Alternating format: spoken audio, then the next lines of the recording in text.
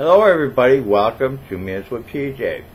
Today's date is June 16, 2016. Our discussion today is going to be on encounter. In Deuteronomy 4:29, but from there you will seek the Lord your God, and you will find him if you search for him with all your heart and your soul. In Jeremiah 29:13-14, you will seek me and find me when you search for me with all your heart.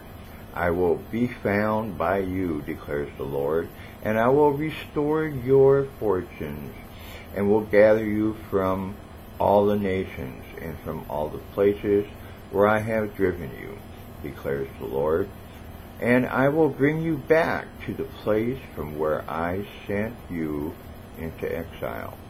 In Proverbs 8:17, love those who love me, and those who diligently seek me will find me. In Matthew 7:7, ask and it will be given to you, seek and you will find, knock and the door will be opened to you. In Acts 17:27-28, that they should seek the Lord, if happily they might feel after him and find him, though he be not far from every one of us.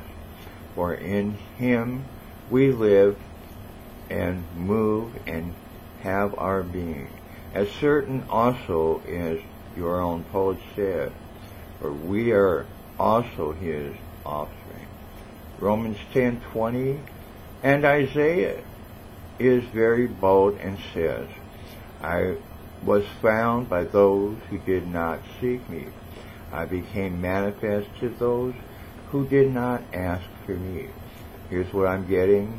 We need to seek God to encounter him. If you search for him with all your heart, he will come. God loves those who love and diligently seek him. When we seek him, he finds us and cares for us. Encounter God through prayer and supplication. I want you to think about this today. Have a blessed day.